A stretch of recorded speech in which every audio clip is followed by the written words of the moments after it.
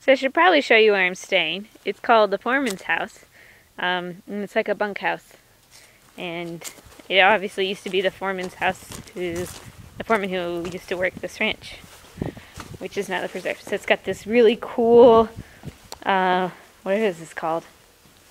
I want one though. I really want it. It's like a courtyard. I want one when I grow up. And over here is just parking lot and some tables for people to do research.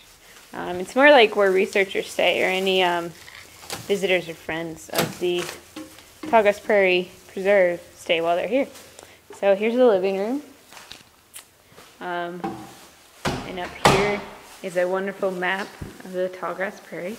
And I can show you where I'm working. I was working about right there, I think. Yeah, right there. And I went down this road. So I was like here and here. Yeah. There's this beautiful back porch. It's got a screen so the bugs don't bother you, and there are deer out there this morning and cool birds. And this way is the men's half, the man half. So here's the guy's bathroom. And here's their bunk beds. So there's 10 beds here. And some closets. My favorite is, notice the sink here. How it's a normal sink. And then let me show you the girls. So the girls is on the other side. So we go back to the door we came in. And here's the girls' side. There's only 8 beds here because obviously when you're doing research, there's more guys than girls. That was sarcasm, not true. But look, here, the girls' bathroom. We got this lovely full counter so we can put all our makeup and hair accessories on it. And a shower, which I will partake of. So yeah, wonderful. There is also a kitchen and a fireplace. Doesn't look like it's used though. Oh, it's gas. That's fine. Here's the kitchen. Oh, it's kind of dark in here already. There's lights. There's 3 fridges, some counter space, a range. There's another range in there. Microwave, very important.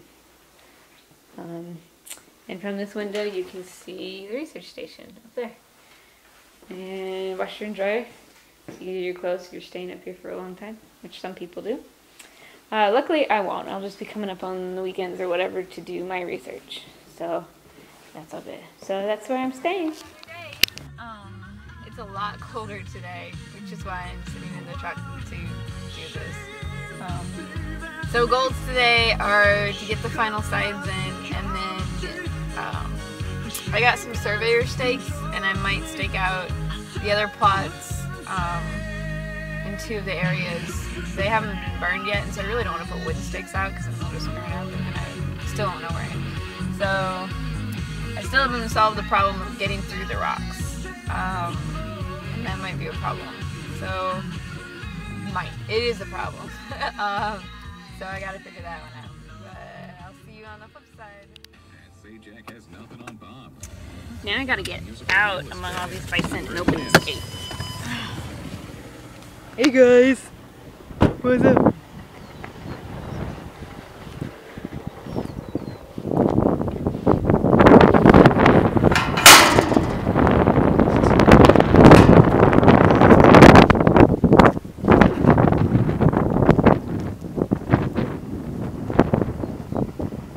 Well, at least none of them are storming me, so that's good.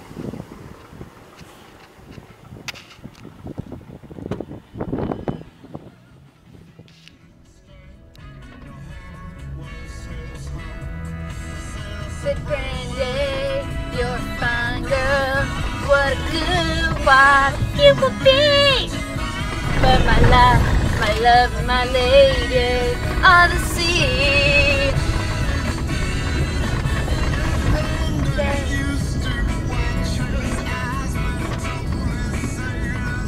Great thing about gravel roads is that they add vibrato. You don't even have to like do it. You're just like ah. Okay, this is what I'm giving up on, mostly because it's drizzling on me. But, so here's my plot. So there's one in there, it runs up here, it runs over there, and then it runs down there. So what happens is we put the rainfall simulator on here, and yeah, you can see my pretty face. Put the rainfall simulator on here, and then I'll dig a trough here at the bottom, and put like a gutter or pipe or something in there, and all the water that runs off will end up in that pipe. And then I collect it, and I can see how much water runs off, and how much soil is coming with the water that runs off. So this grass is all going to get burned. And so they're going to burn it, and then I'll test it before the cattle come on, and the cattle come on, run on it all year, summer long, and then I'll come test it again after the cattle off and see if there's a difference. And then I'll test it again next winter before the cattle come on and see if it changes. Just any changes, basically. I don't know what kind of changes. It's raining again. So you want to see the problems with this? So here we go. Here's my rock that I thought, you know, was just right here, but when you go down, it actually goes an angle like that. So this is just sitting on the rock. So it's not really secure in the soil, really, at all. See how it wiggles? I silicone the holes here, which, in hindsight, I should probably do flat so that the silicone's not, like, dripping down while I'm trying to silicone the side. This guy's not in as well as I want him to be either. He is secure, though, because I put a pin here and a pin over on the other side. Yeah, just look at there's a huge rock there, there's rocks there. This is all bedrock, and so I don't know how I'm going to do if I hit the bedrock. Oh my god, it's really raining. And I'm going to go back to the truck and maybe finish this there. I guess they weren't kidding about that 20% rain. So, okie dokies then. So that's what I did this weekend. So now I think I'm going to go back. There are some other things I could do. Oh, I'm going to debate. I'll let you know.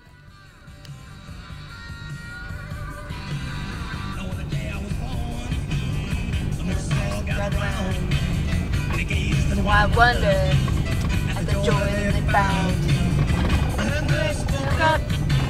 Just didn't leave this one alone. I was bad to the bone.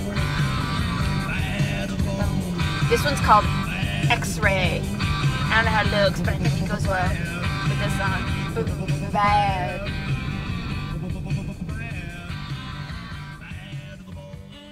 Okay, so I just went back and just put in some stakes at some plots on the main road because I don't want to drive on the side roads when it's wet and all muddy. So that's the conclusion of my adventure, unless, you know, I don't know, get in an accident or hit a deer on the way home, but hopefully not. So I have on my fingers, that's good. I have on my toes. The only casualty was, can you see this? Was my pants. Look at that. When I was shoving the shovel into the ground, I ended up ripping my pants off. But other than that, it's all good. So that concludes my adventure. Excuse me. Rating it on Fame, Tame, or Shame, I would have to say between Tame and Fame. Nothing too exciting happened, but I did get a good workout, and I still have a lot of problems to solve, so that's why I don't think I deserve Fame.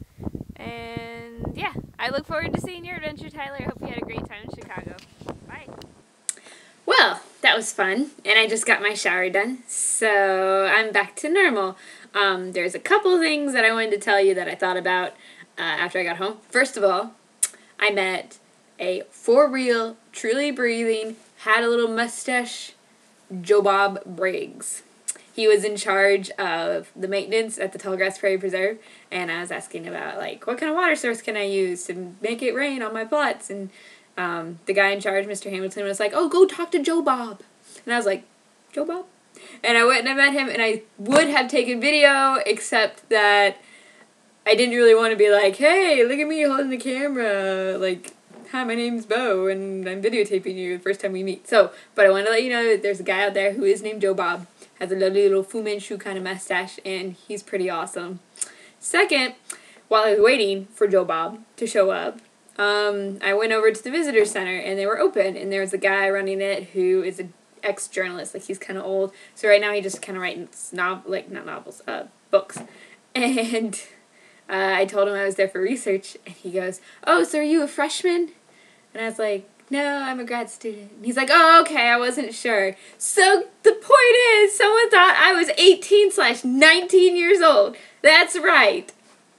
I win. I hope I stay this young forever. Little happy dance. So yeah, that's the 2 points I had. I hope you enjoyed this video. I know there's not a lot of dancing or shenanigans or anything in it, but it was definitely a work weekend. And I did what I could. So hopefully next time will be better.